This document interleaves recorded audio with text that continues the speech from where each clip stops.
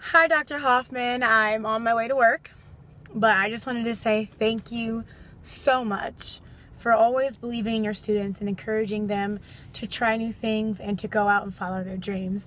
And I'm so happy that you are following your dream and moving and trying and starting something new with people who really do appreciate you.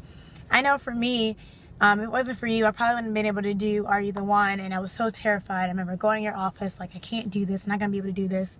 And you just supporting me the entire time. And that meant everything to me, because if it wasn't for you, I probably wouldn't have had one of the best experiences of my life. And it's changed my life so much.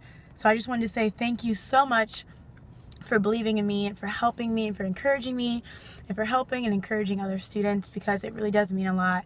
And even if the University of Akron doesn't appreciate it, it doesn't mean that their students don't appreciate it. So I just want to say thank you so much, and live your life and be happy and follow your dreams, and stay encouraging and stay helping and stay with that light, because that light will help bring people from the darkness. And it's just been an amazing year with you, and I'm happy that I got to know you, because when I was just doing radio, I didn't really get to know you. So I really appreciate everything you've done for me and everything you've done for the station, ZTV, WZIP, and I really hope you have an awesome time, and you owe me a drink. Thank you.